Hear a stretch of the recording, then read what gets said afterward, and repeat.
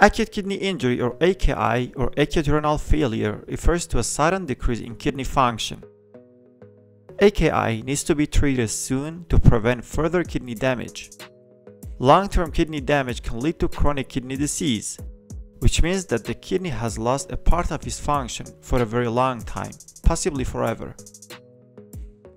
There are some different guidelines that define AKI. The Kidney Disease Improving Global Outcomes or KDIGO criteria is the most preferred definition. This guideline defines AKI in 3 criteria. The first one is increasing serum creatinine by greater than 0.3 mg per deciliter within 48 hours.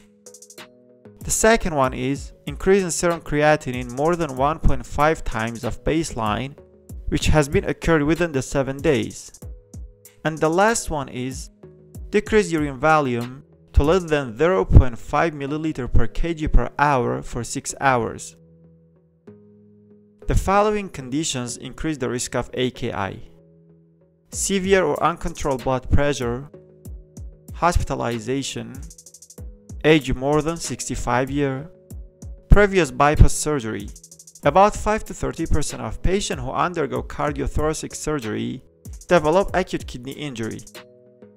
Diabetes, chronic diseases such as heart failure and COPD, and severe dehydration.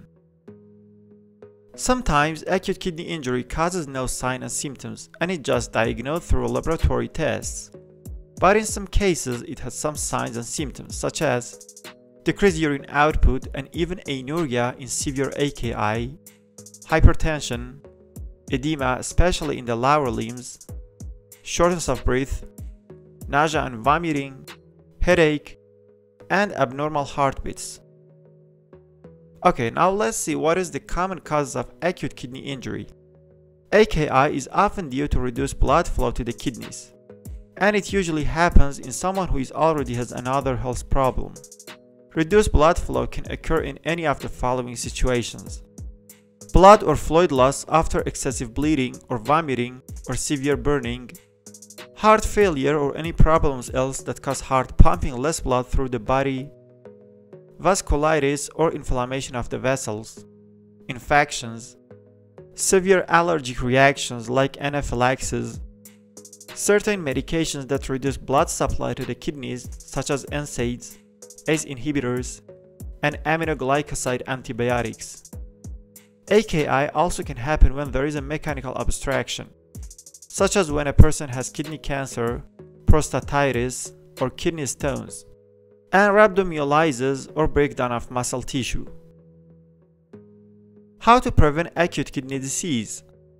The first and important way to prevent AKI is to keep body hydrated and maintenance of adequate blood volume and mean arterial pressure. Those medications that can cause AKI should be stopped if there is any sign of AKI or the patient is at high risk of the disease.